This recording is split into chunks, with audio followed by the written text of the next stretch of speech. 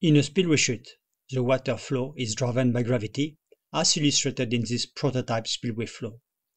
Although the law of flow resistance are essentially the same in open channels and in closed conduits, the calculation of the boundary shear stress are complicated by the existence of the free surface.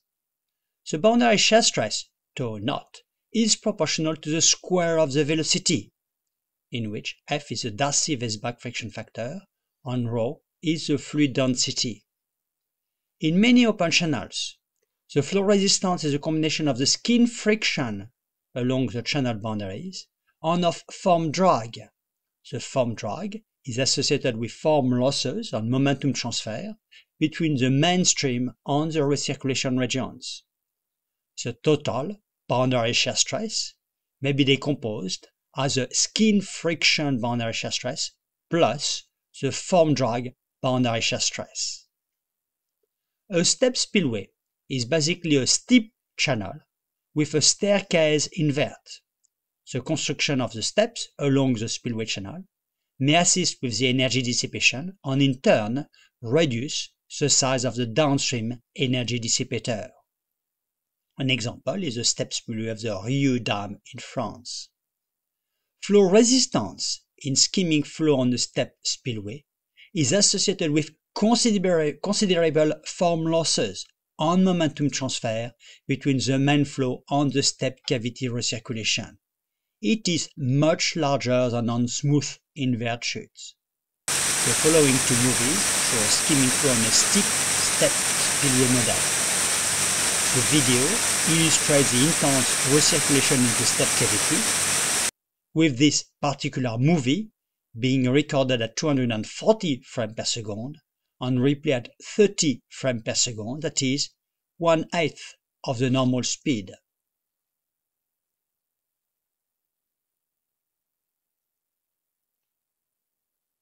A seminal test case is a uniform equilibrium flow in an open channel.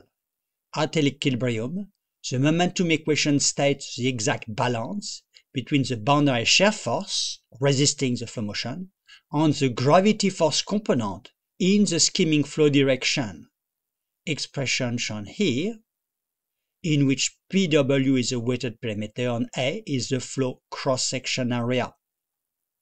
For a wide channel, the momentum equation is the x longitudinal direction, given analytical expression of the total boundary shear stress, shown here. This result is valid for both smooth and step chute. The following movie illustrates a skimming flow down a steep step channel with a slope of 45 degrees. The movie shows the upstream non-aerated flow and the inception of self-aeration further down the chute, with the air-water flow downstream. The movie was recorded at 240 frames per second, and it is replayed at 1/8 of the normal speed, that is at 30 frames per second.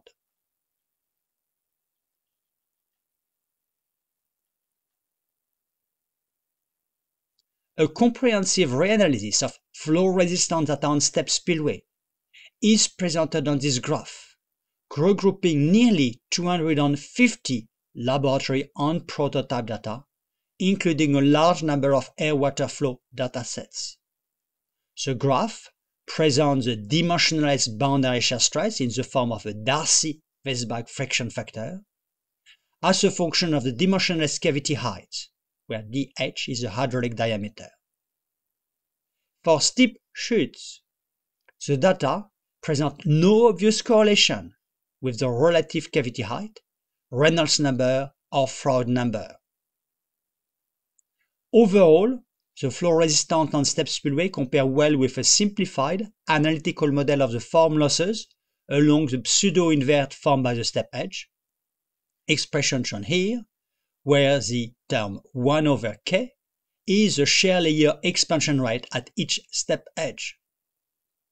The theoretical expression leads to a dimensionless boundary shear stress of 0.2, a result comparable to experimental observation, which may be used for design, and is shown on this graph and compared to the data. The Darcy-Weisbach friction factor is equivalent to a dimensionless boundary shear stress, accounting for the form drag along the step inverts. The experimental data are typically within 0.1 to 0.3, that is, 1 order of magnitude larger than on smooth concrete spillway. The results are valid for fully developed, gradually varied, and uniform equilibrium flow on step spillway. For developing flow, that is with a developing boundary layer, a different approach is required, namely using the momentum integral method. An in-depth scrutiny into the step spillway flow resistance data suggests that the skimming flow friction factor data are distributed on 3 dominant values. The flow resistance may not be a unique function of the flow rate on step geometry. Rather, the form drag process may present several modes of excitations, resulting from the vortex shedding in the shear layer, downstream of each step edge. Indeed, a number of laboratory data show that the flow property in skimming flows oscillate between adjacent step edge. The existence of such instability modes implied that the traditional concept of normal flow might not exist in skimming flow on step spillway. The following movie illustrates a skimming flow down a steep spillway model with a slope of 51.3 degrees. The movie was recorded at 30 frames per second, with a few sections being recorded at 120 frames per second, 1/4 of the normal speed. The calculations of flow resistance in step spillways constitute a basic application of the concept of flow resistance on total drag in form drag-dominated free surface flow.